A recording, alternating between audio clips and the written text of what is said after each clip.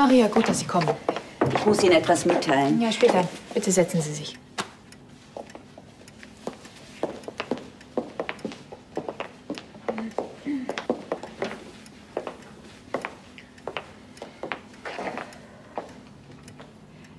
Ich habe eine Entscheidung getroffen. Eine Entscheidung? Ich werde Eduard mitteilen, dass ich mich verliebt habe. Diesen... Er heißt Gregor. Ich kann Eduard nicht mehr heiraten, jetzt wo ich weiß, dass ich Gregor liebe. Luise, ich verstehe Sie ja. Sie sind durcheinander, verwirrt, von mir aus auch ein bisschen verliebt, aber das ist heute. Morgen kann es schon wieder ganz anders sein. Ich habe Ihnen schon einmal erklärt, dass es Ihnen nicht zusteht, meine Gefühle zu beurteilen. Das Einzige, was ich Ihnen sagen will, ist, überstürzen Sie jetzt nichts. Eduard und Sie sind seit Jahren verlobt. Dessen bin ich mir wohl bewusst. Und ich weiß auch, dass das für Sie mehr ist als nur ein paar hingeworfene Sätze. Luise, das sind nicht Sie. Sie stehen zu Ihrem Wort. So wurden Sie von Ihrem Vater erzogen. Ich weiß. Wenn ich könnte, dann würde ich Gregor einfach vergessen. Aber mein Herz lässt es nicht zu. Wollen Sie damit sagen, dass Sie gar nichts für Eduard empfinden? Nein, natürlich nicht. Ich mag ihn gerne, wirklich. Und Sie können sich auf ihn verlassen. In jeder Situation. Wohingegen Ihr Gregor... Schluss jetzt! Ich habe eine Entscheidung getroffen. Ich werde die Verlobung lösen. Ich lasse mich weiterhin darauf ein. Weißt du wieso? Ich liebe dich. Sie stehen zu Ihrem Wort. So wurden Sie von Ihrem Vater erzogen.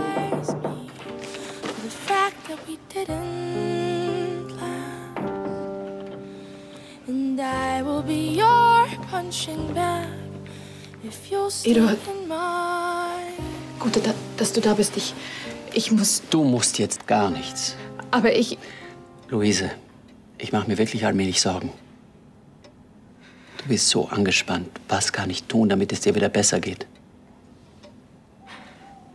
Ich sehe doch, wie du kämpfst. Und ich weiß um deine Sorge, um das Wohl anderer. Aber niemandem ist damit geholfen, wenn du ständig über deine eigenen Grenzen gehst. Du musst jetzt endlich mal an dich denken. Bitte, Eduard, ich wäre gern einen Moment für mich. Natürlich. Du findest mich im Salon.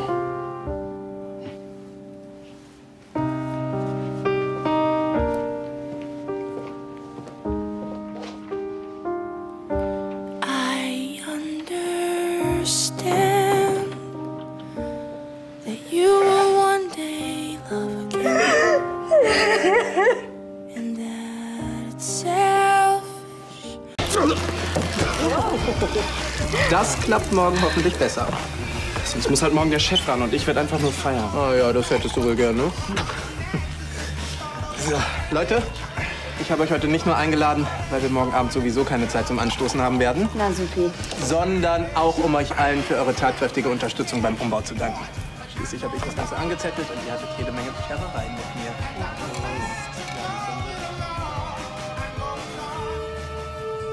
Cheers. Aus der Flasche? Klar aus der Flasche. Klar aus der Flasche. Also könnte es später kommen, wenn die anderen Gäste weg sind. Ich will dir einfach nur meinen neuen Laden zeigen. Es tut mir leid, aber du musst das verstehen. Was ist los? Willst du nicht mit uns anstoßen?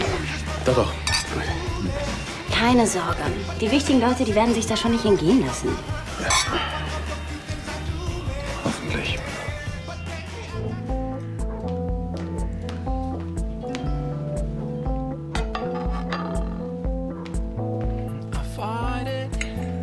Möchtest du dich doch lieber auf deinem Zimmer essen?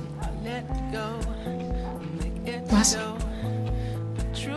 Nein, es ist alles in Ordnung. Dass ich ausgerechnet jetzt Düsseldorf wegen eines Geschäftstermins verlassen muss, wo es dir so gar nicht gut geht. Mach dir bitte meinetwegen keine Umstände. Ich komme bald wieder zurück. Und? Mundet es nicht oder haben wir Sorgen? Danke, es ist alles bestens. Gehen wir morgen zu Gregors Eröffnung oder nicht? Ehrlich gesagt, ist mir im Moment nicht nach Feiern zumute. Es sollte ja Leute geben, die es darauf anlegen, anderen die Lust am Feiern zu verderben. Wieder andere ziehen es vor, auf dem Vulkan zu tanzen. Ach, komm schon. Wir können doch Gregor nicht hängen lassen. Du weißt doch, wie wichtig ihm das ist. Hey, Luise, hättest du nicht Lust mitzukommen? Die berühmte Prinzessin in seinem Laden. Also, Gregor würde Bauklötze staunen. Ja, Lust hätte ich eigentlich schon. Aber es geht dir nicht so gut. Das wolltest du doch sagen, nicht wahr? Leider. Entschuldigt mich. Aber ich habe heute keinen Appetit.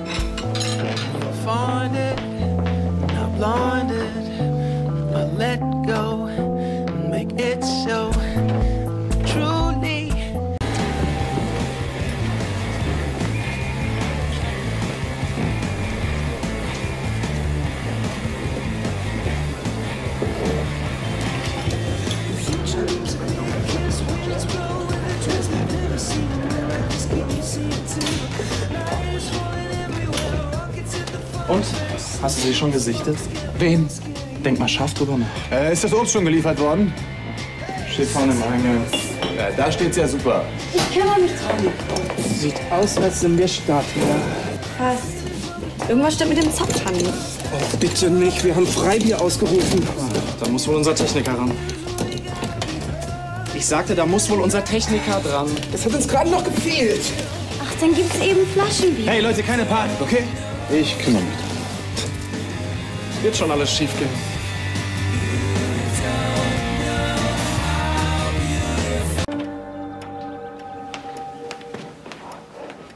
Störe ich? Im Gegenteil. Ich habe gehört, dir geht's immer noch nicht besser. Altes Hausmittel zur Stärkung des Immunsystems. Danke. Das ist lieb von dir. Keine Ursache. Manchmal ist es eben auch von Vorteil, mit einem Arzt verheiratet zu sein. Ihr müsst sehr glücklich miteinander sein. Schon. Aber glaub ja nicht, bei einer großen Liebe gibt es keine Probleme mehr. Ich liebe Eduard einfach nicht. Seit ich Gregor getroffen habe, weiß ich das. Das wusstest du noch nicht vorher? Ich hab's vielleicht geahnt. Aber nun habe ich mich entschieden. Ich will mit Gregor zusammen sein. Ich hoffe so sehr auf den Segen meines Vaters, aber ich kann erst mit ihm reden, wenn es ihm besser geht. Wie hältst du das nur aus? Gar nicht. Am liebsten würde ich sofort zu Gregor gehen und ihm alles erzählen. Aber ich muss hier erst noch einen Tisch machen. Ich weiß nicht, wie lange ich das noch ertragen soll. Alles halb so schlimm. Du musst doch nur noch ein bisschen warten, bis es deinem Vater wieder besser geht. Ich weiß aber nicht, wie viel Zeit mir noch bleibt. Ich habe Gregors Geduld schon so sehr strapaziert, dass ich befürchte, er will einfach irgendwann nichts mehr von mir wissen. Das kann ich mir nicht vorstellen. Ja, ich schon. Ein paar Mal war es schon gefährlich nahe dran. Ich kenne Gregor. Wenn er dich liebt, dann bleibt er am Ball. Und so wie er von dir schwärmt. Tut er das? Ja. Und zwar so sehr, dass ich es manchmal unheimlich finde.